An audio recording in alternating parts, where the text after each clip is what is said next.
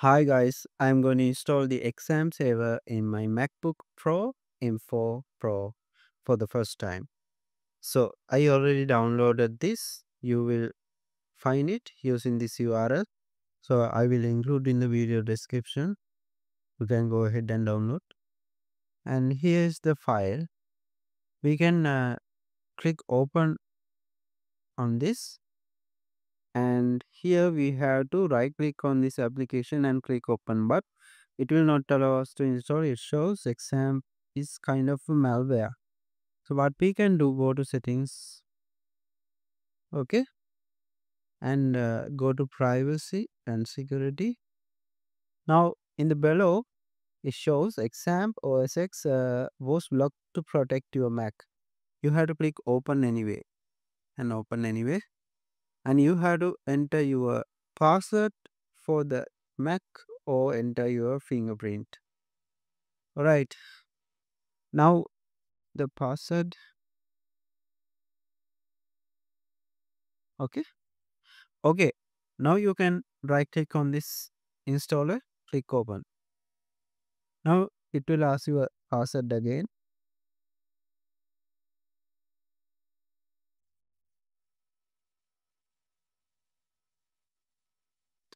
I will click next, next, next. All right, it is getting installed. All right, after a couple of minutes it's got installed. We are going to finish it. Now we got the page like this, our localhost path. So let me go ahead and show you in our launchpad. If we scroll to right, we will see this exam folder, and here we got manager OS X.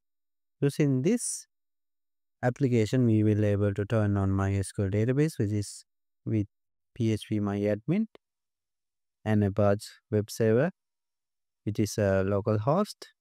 So where we can find our public HTML folder. So let me go ahead and show you. If you open this manager OS X application, you will see this open application folder button. Click it. In this, if you scroll, you will see this htdocs folder. Inside this, where you can put your web pages. For example, I'm going to create a new web page called Hello World. Inside this, we are going to create some HTML file. I'm going to use the terminal for it, and I have to bring this folder path to this. Okay, now I'm in that folder. I can go ahead and write the command touch index.html. Now we can go to hello world, and here we got our file. We can open this using Visual Studio Code or any other editor. I'm going to instantly put some code here, HTML,